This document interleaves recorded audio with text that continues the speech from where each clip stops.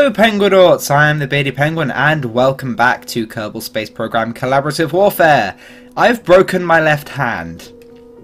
It's not doing anything exciting, I didn't get into a fight or anything, I snagged my pinky finger on something and I bent it sideways and fractured my left hand, which means I really couldn't be bothered to fly a plane because it was painful. So I thought, you know what, we're going to take things easy this turn and we're just going to send a mission to the moon because on turn 15 we're going to introduce nuclear weapons and they're going to require a moon base. So I thought, you know what, we may as well be prepared for that. So we're launching this. It's called the Apollo because, well, Apollo was a Greek god and the missions to the moon were called Apollo, so why not? And we're going to go to the moon and set up a base there. The moon base requires a science lab, some Kerbals, and a way to extract and refine ore. And we got all that on here, plus some defences, because we don't want anyone being able to just waltz in and either nick my moon base or just destroy it easily. So it's got quite a lot of weaponry on it. Obviously it uses space missiles because the moon doesn't have an atmosphere. And people can attack this. Just so you know, we've changed the space rule, but the space rule would have been fine anyway because anything below 70 kilometers on the moon would have been fair game to attack.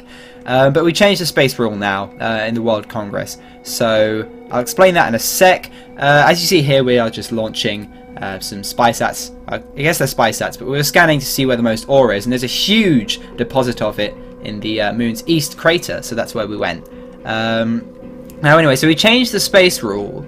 So civilian stuff such as comsats and spy sats, you can't attack them when they're above 70 kilometers. That is against the treaty. But if it's a military installation, so drop pods or a giant orbital death laser, which I'm not building by the way because it requires you to have your load distance at 70 kilometers and with 160 craft round Kerbin, that is going to break the game.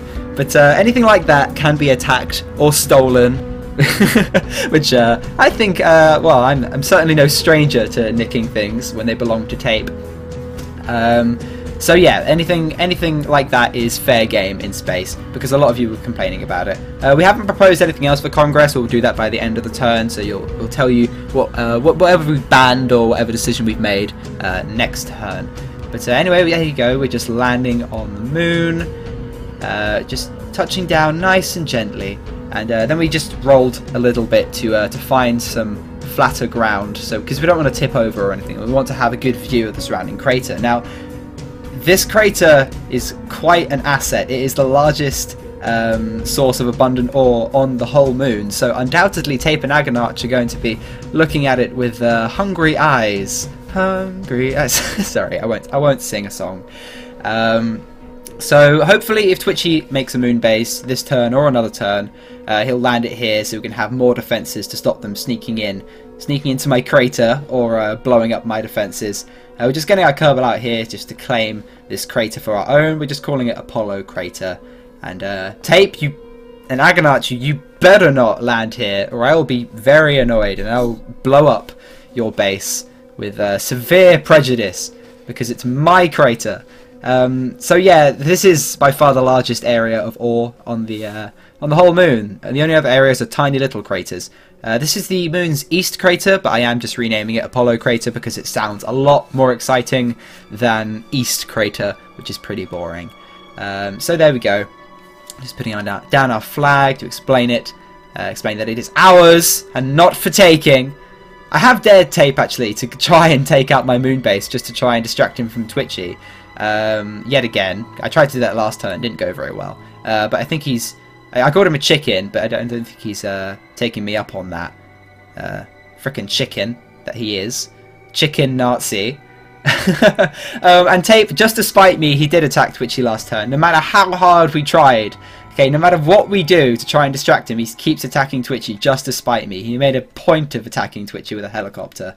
So I decided, you know what, we're going to launch and we're gonna make him pay for that. He did that just to spite us, so we're just flying over Hamlet Cape, you see the Poseidon there, to Dambusters music, because, you know, we're really selling this whole British thing. And we're going to go and make him pay for attacking Twitchi. And he took, I think it was Kola Crater, which is quite a substantial base. Twitchi did take Edith's side, and I've put out some defences there to help defend it. When I got there and his plane had fallen apart, I didn't realise that its defences were still working, so I did put a Cerberus at Edith's side to protect it, so he can repair that next turn, and I'm just protecting it. So Edith's side I don't think Tape's going to take. He's not going to take it easily anyway, but he has got Kola Crater, and that is very bad. But yeah, this attack didn't go particularly well. Now, I switched out the Hellfires for Mavericks, because I was planning to take on Tape's bigger defences after I'd taken on a couple of his old defences, and I thought the Hellfires wouldn't be able to get through its armour. So I really should have taken a load of Hellfires and a couple of Mavericks as well, but I swapped it out for all Mavericks, and Mavericks are much easier to hit than Hellfires.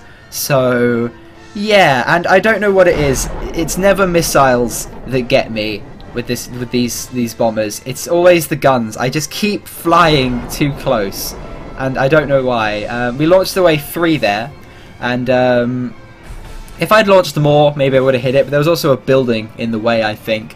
But we just didn't manage to overwhelm it, and the goalkeeper turrets in this turn, for some reason, are just being ridiculously accurate. Sometimes they can't hit anything, then other times they just ninja snipe everything, so it's really down to luck. The missiles weren't a problem, we just countermeasure spam like everyone does.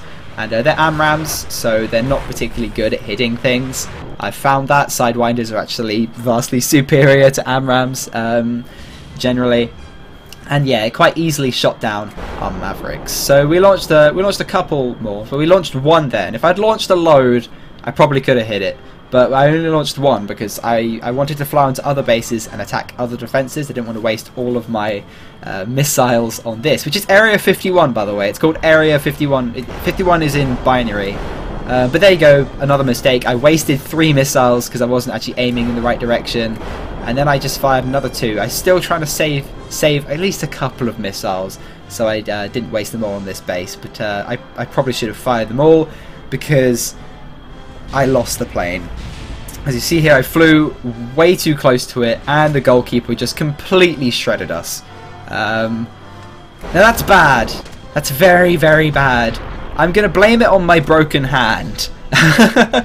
I've completely lost the use of my ring finger and pinky finger. I can use my thumb and my index and my middle finger, but I'm going to blame it. I'm going to blame it on that, even though it's really nothing to do with that because I was flying with my right hand. I guess I'm not as good at flying with my right hand. Using WASD, so I'm going to blame it on my hand that I got shot down.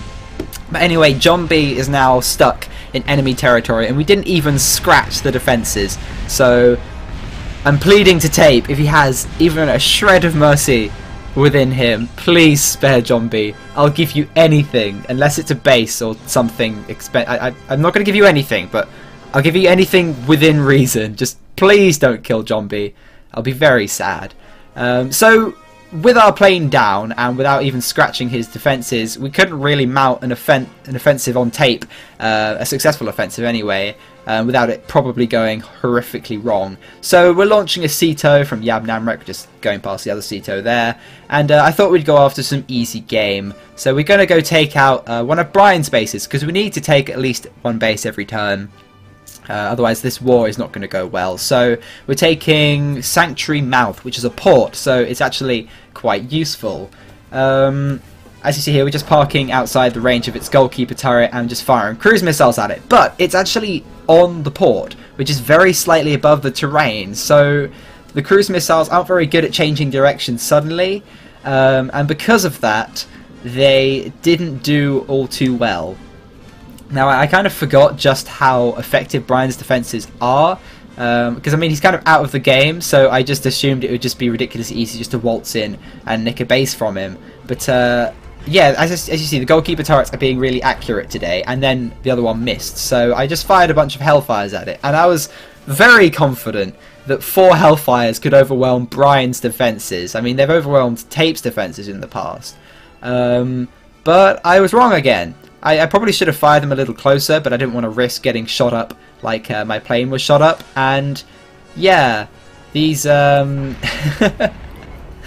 Yeah, these goalkeeper turrets this turn, I don't know what it is with them, but they're just being so accurate. It took out 4 Hellfires, which is insane.